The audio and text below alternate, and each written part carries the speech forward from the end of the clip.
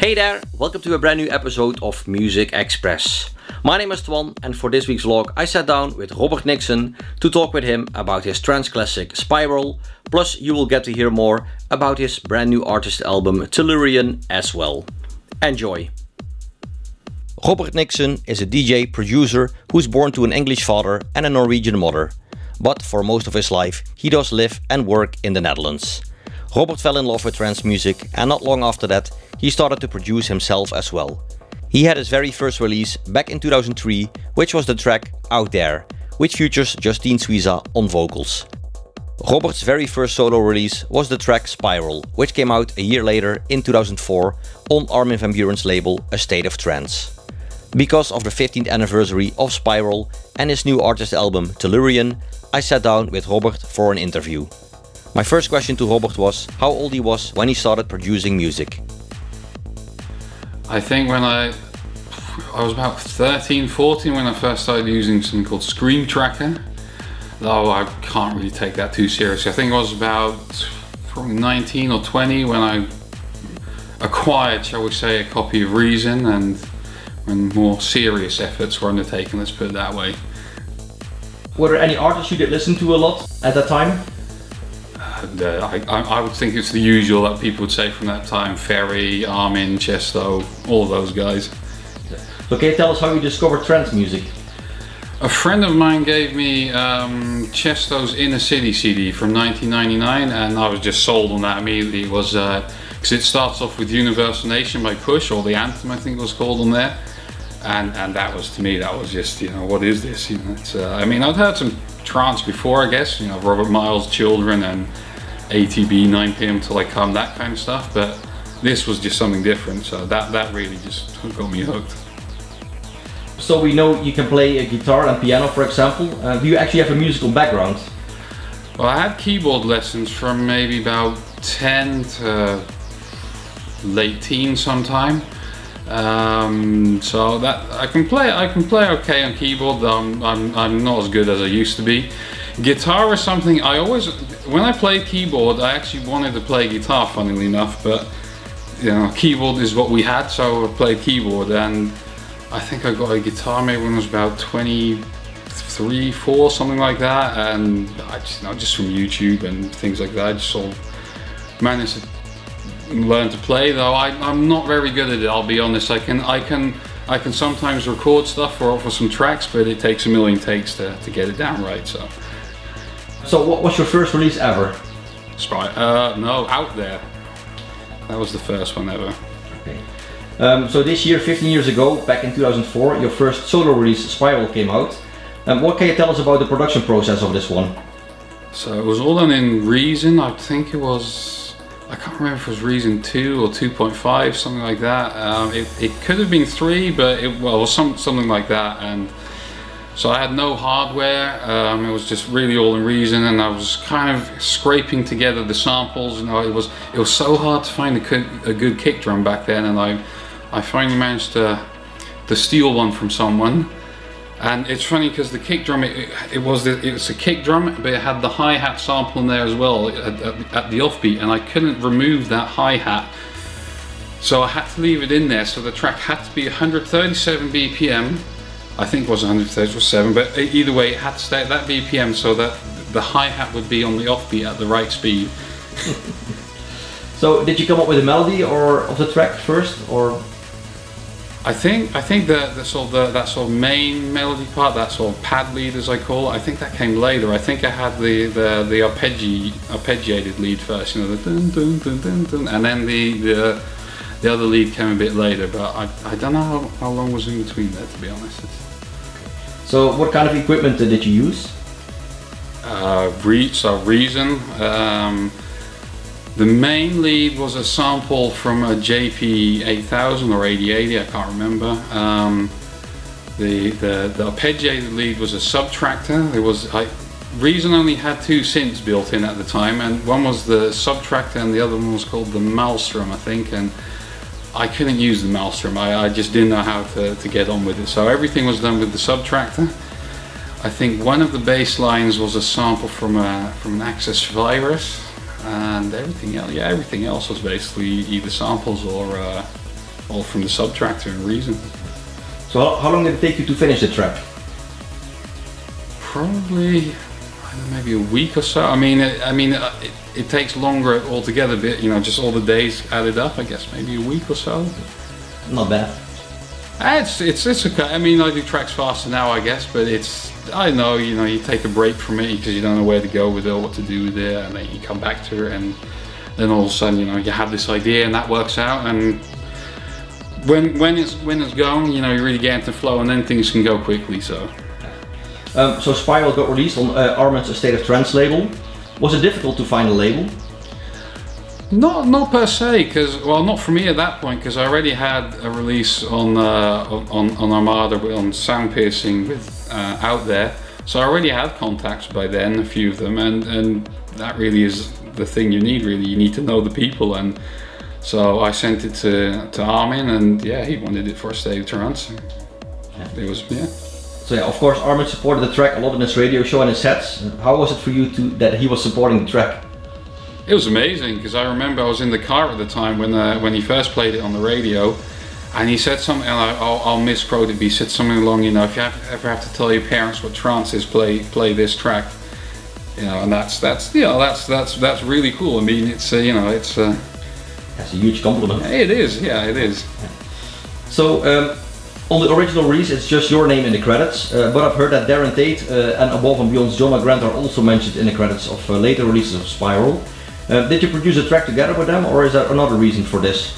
So I made the track by myself, but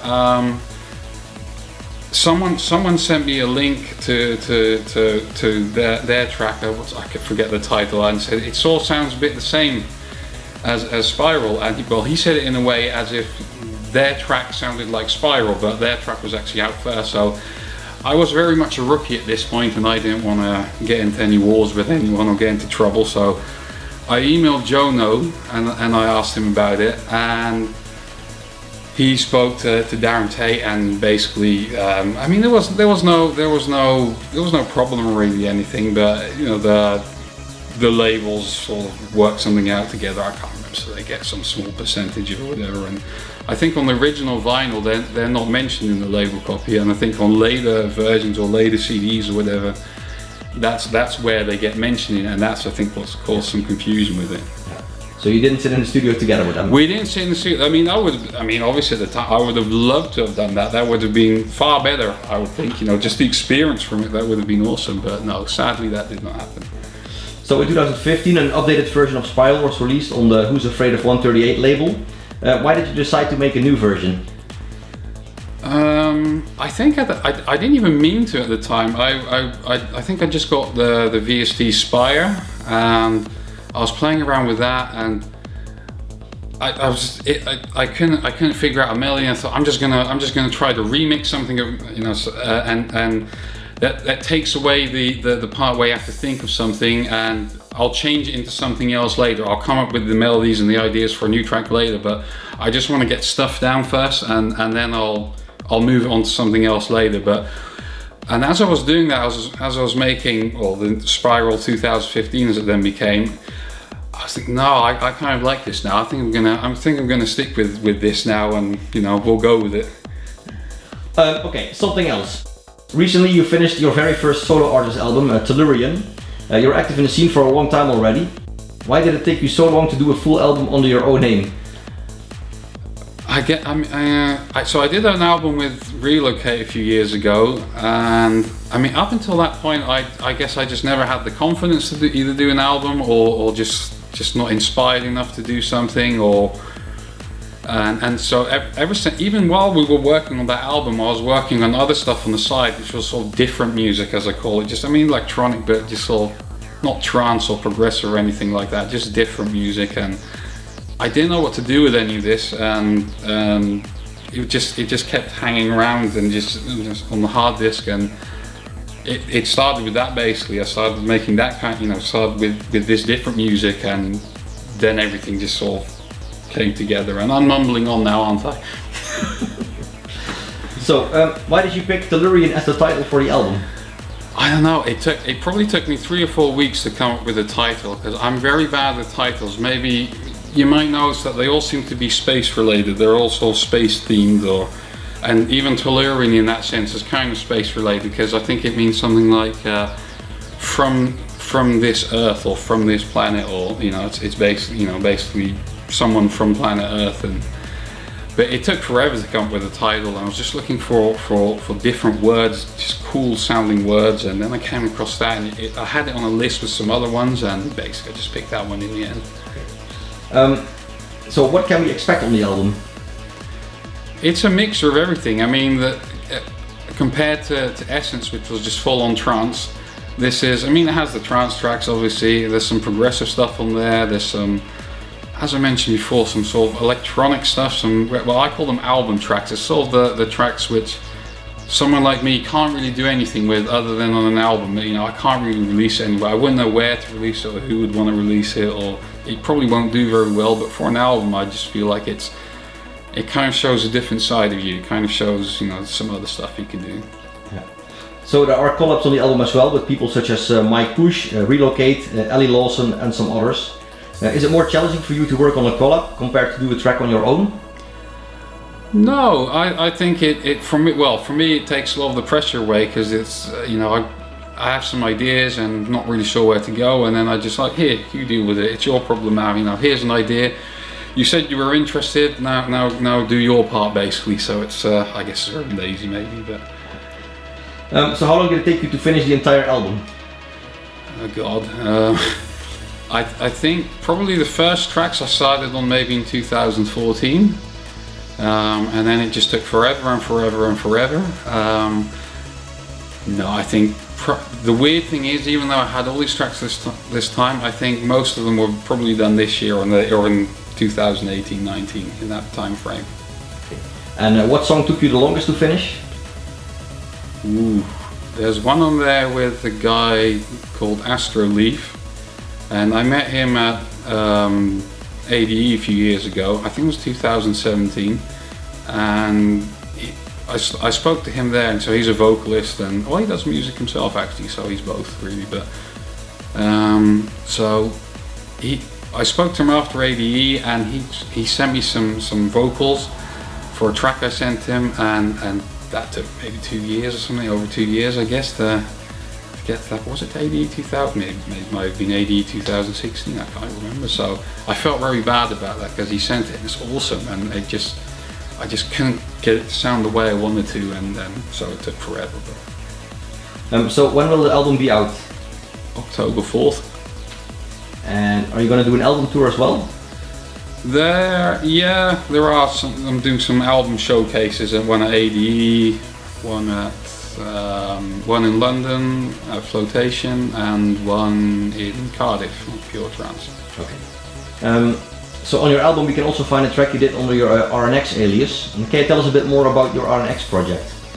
That started, I think I did the first one in 2012, and it really started more as just a project for me to do different kind of music under, which still sounds like me, but well, I guess just progressive. And it was at a time I was really struggling to make uplifting trance music. I just couldn't get it to sound right, and I was doing okay with this style of music. So it was just really I just wanted to do it under a different name basically, and I thought, well, RN, and then let's add an X, kind of experimental, which I guess it isn't really, but it kind of sounded cool, so I just went with it.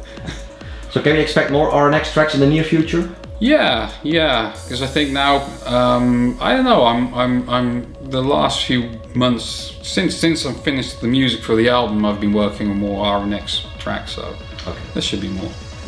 In 2018 you started a project with Drift Moon called Astrosphere.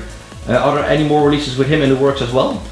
We have probably 3 or 4 tracks that are unreleased. We got a new one coming up end of the year on Outburst called Outflow, and then we got to see what we do for next year, because we probably got at least 2 more tracks, I think. Okay, cool. Are there any other projects or things you're working on right now? Literally 2 days ago I started making synthwave or synth pop or whatever you call it, that 80s style music, and I find it very interesting. So I don't know what I'm going to do with it yet, but I'm having fun with it. So we'll see. Yeah, that's the most important. Yeah. If you could pick one producer or a vocalist, who would you really love to work with on a future track? M83 would be awesome. I love what that guy does. It's so underrated, really. No one knows who he is except they know of the song Midnight City. They don't know the title or the producer, and they may have heard his music in the Red Bull advert, but it's. Is there still something on your bucket list, music-wise? I'm not sure. I'd love to. I think I'd love to do more with the live shows, with actually playing music live instead of DJing. I'm kind of at a point where I've got to decide what I do with it, because the way I do it is a bit tricky, and I was a little bit inspired by how Lostly does it now. So I'm looking at ways to redo that. But I'd love to do something more with that. So what kind of music do you listen to in your spare time? A lot of rock music, really. Foo Fighters, that kind of stuff. Synth pop this last week a lot. Yeah, punk rock. I used to love punk rock a lot. That's why I wanted to play guitar when I was younger. But okay. And the last question: pineapple on pizza, yes or no? Well, I don't eat cheese, so I don't generally eat pizza. So occasionally I order a pizza without the cheese, but even then it would be no pineapple. So. Okay, well, thank you very much for your time and good luck with the album. Thank you. Alright, that was it, this week's vlog, my interview with Robert Nickson. Robert, thank you very much for your time, much appreciated. Thank you guys for watching, I hope you enjoyed the vlog. If you did, make sure to give this video a like, leave a comment in the comment section below, and make sure to subscribe. Once again, thanks for watching, and until next time, bye bye.